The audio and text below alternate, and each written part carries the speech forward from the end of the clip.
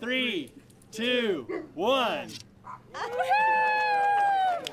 Woo, indeed. America's newest sport obsession is growing in the Gem State, pickleball. And a local park made it official to have a place where people can play that sport. Brenda joins us right now to tell us about Meridian's new project, these beautiful new courts. And Brenda, you also tried pickleball yourself. How was it? It was wonderful. I really enjoyed the sport. It's going to be probably my favorite one now.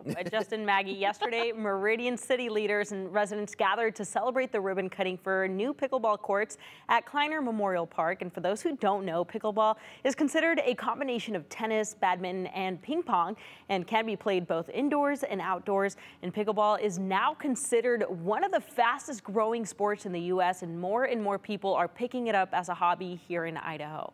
Pickleball magazine says the sport boom started in 2010 with around 100,000 people playing. Now that number has grown to 4.5 million and counting.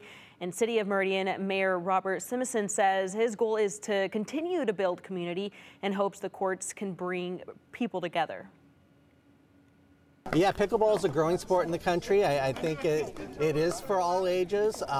I think it's definitely taken hold in the senior community a lot, but everyone loves to play pickleball. I've been out, I've played. It's a great opportunity to move about and get that exercise. You're going to hear from the community, especially in the spring when people get back out and get active again, about how wonderful addition this is to the community.